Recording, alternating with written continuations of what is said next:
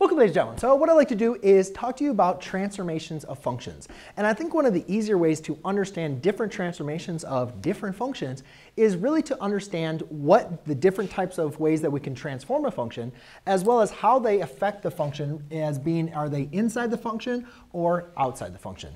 So when we're looking at a function, let's just say f of x, there's a lot of different things that we can do to the function that is going to kind of transform it. And if you kind of remember in like your geometry days, let's say we have a nice little triangle over here. We could reflect that triangle over the y-axis. We could reflect that triangle over the x-axis. We could stretch that triangle vertically.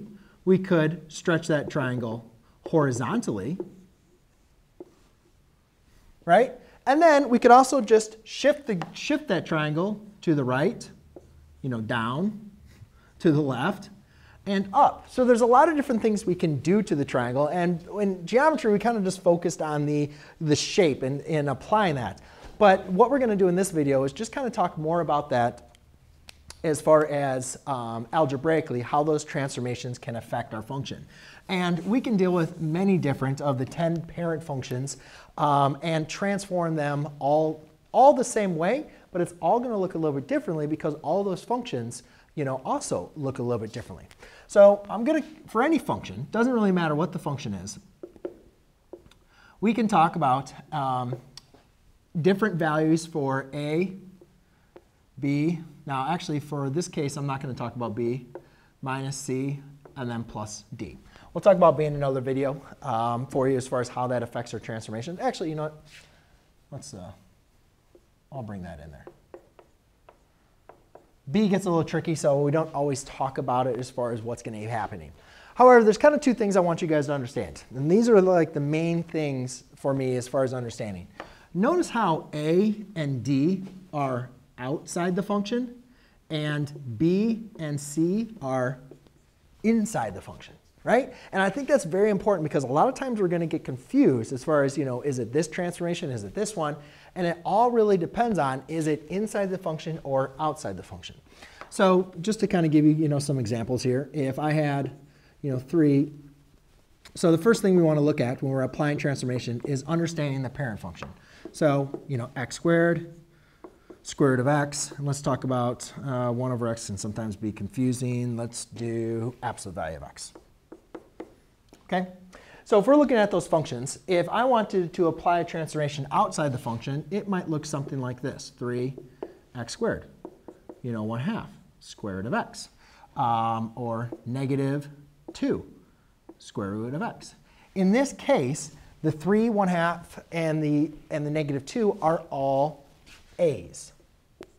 They're all being multiplied outside of the function. A b might look something like this.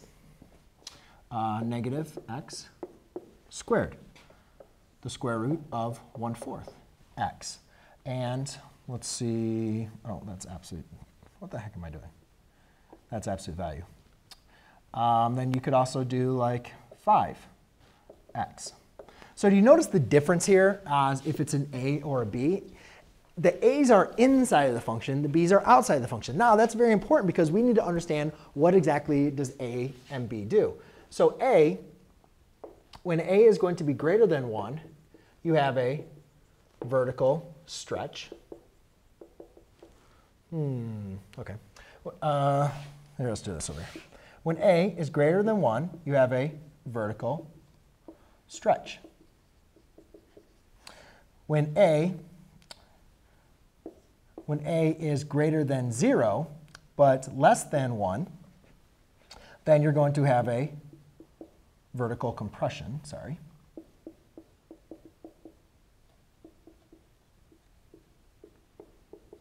OK, so you can see here it's a vertical stretch. Here it's a vertical compression. Now the negative, you actually want to look at this. It's actually the absolute value of a. The negative is actually not going to affect the stretch or compression. So we do actually got to be careful with the absolute value. But the negative is now when you have a is less than 0. And obviously, if a was 0, we wouldn't even have a whole function. But when a is less than 0, we have a reflection of the x-axis. OK? Now, b is going to be something a little bit different. When b is greater than 1, So in this case, you have a b that is greater than 1. What that's doing is kind of something very similar, but it's not the exact same. That is going to be a horizontal compression.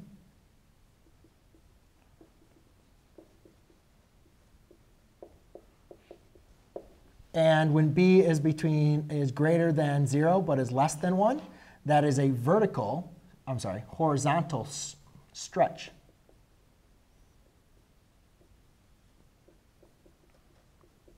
Now, these kind of might seem like they kind of seem the same, like, hey, vertical compression, horizontal stretch. Vertical stretch, horizontal compression. They think about the same and they look about the same, but not always are they going to be exactly the same. And the best way to look at that, I would say, would be in the square root function. Because obviously the squaring functions, sometimes they can look very similar for given values. But when you start playing around with different functions, you can see for the square root function, they're not exactly the same. And the other thing, the last important thing, when b is less than 0, anytime b is going to be less than 0, then you're going to have a reflection of the y-axis. And this is very important because these two functions, x squared and absolute value of x, are symmetric about the y-axis. So not always is it very apparent of how those look, or that you are applying that reflection. However, when I get into my other video that talks about b a little bit more in depth, you can see actually how that will still affect the graph. All right, then let's go and move into c. Again, c is something that is being subtracted inside the function. And so therefore, it could look something like this. It could also look something like this, x plus 2. Or you could also have square root of x plus 2. Or you could have the absolute value of x, I don't know, minus or plus 5. OK, I don't know, plus 5. So the important thing in this case is notice that the formula is x minus c. Right? Now, this doesn't take case when we have a b. Notice my b is 1 in all these cases, and that's where this is going to be really important. But remember the formula is x minus c, x minus c. So a lot of times, x minus c. A lot of times it's nice to put that 1 in parentheses. So you can see that it's x minus 1, x minus c. So therefore, in this case, you can see is the c is equal to 1. In this case, c is equal to negative 2. Well, how do you get negative 2? Well, because, again, the formula is x minus, how could I rewrite an addition as a subtraction problem? Minus a negative. X minus c. So in this case, c is negative 2. And exactly the same thing here. X is minus a negative 5. OK? So what b does is b is going to be your horizontal shift.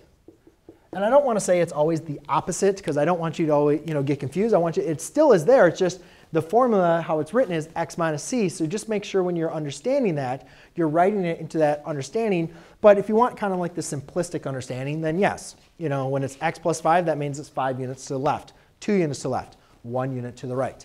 And last but not least is going to be your d. And d could take shape anything like this, x squared plus 1, square root of x minus 2. Absolute value of x minus 1/3.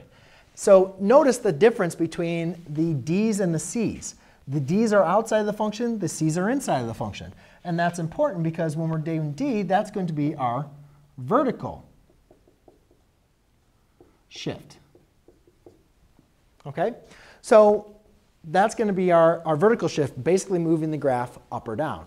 So the important thing from this is, I gave you 3 functions, but there's 10 basic parent functions. It doesn't matter what function I give you, or even if I just give you a random function, h of x. And I say h of x equals 2 times h of, or negative 2 times, h of x plus 1. We have no idea what the function h of x is, but I do know it's being multiplied by negative 2, meaning it's going to have a vertical stretch of 2. It's going to be reflected about the x-axis, and it's going to be shifted up 1 unit. Or I could also say, h of x equals